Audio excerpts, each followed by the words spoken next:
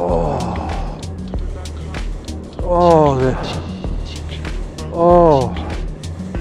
the smell of the woods.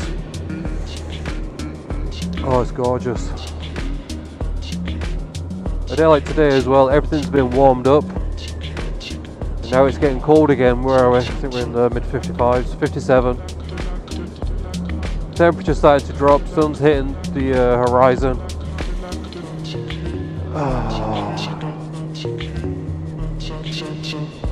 And now the air's got that rich, moisture-laden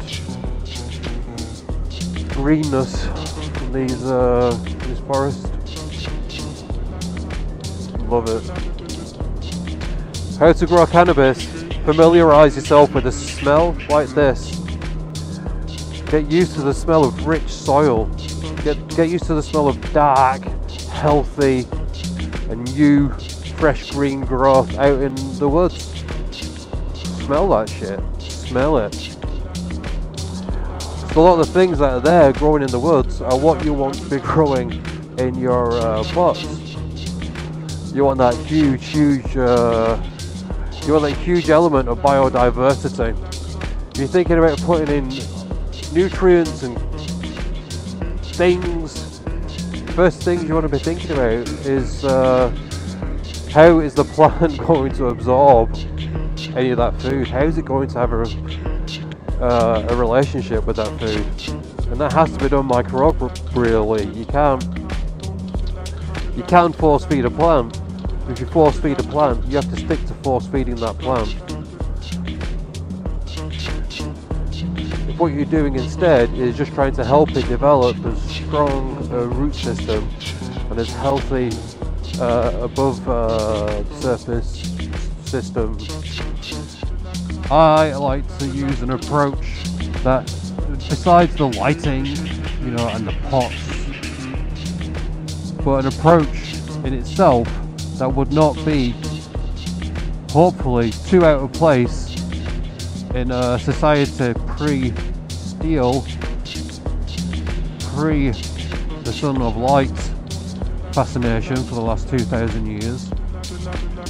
We've all been farmers, we've all been connected to the land in our blood. We all have that same heritage. Yeah, maybe some places people fish more and some places people forage more, but the point is we used to having a relationship with the whole system. We're used to having a relationship, and a relationship requires communication. Now, I'm not sure what's easier. Is it if it's easier for us to listen to the plant, or it's easier for the plant to listen to us? But I'm pretty sure that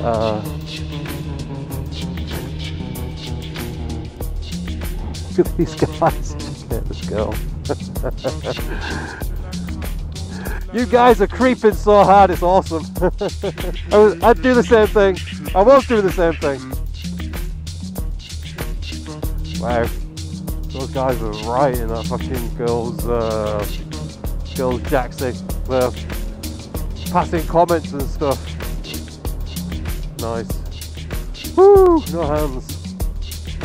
So yeah, a relationship requires communication. So what am I communicating to the plant, and what's the plant communicating to me? If I'm training it and topping it and force feeding it, if I'm breeding it to overemphasize these traits of yield and particular terpenes, etc., then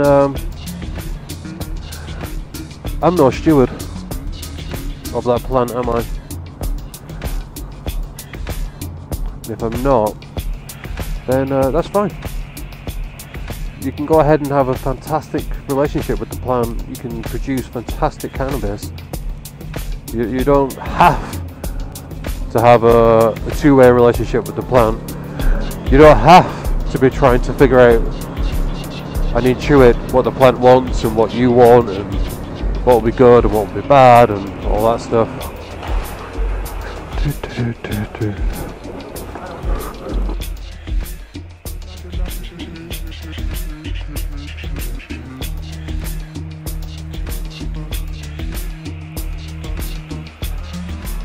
Oh.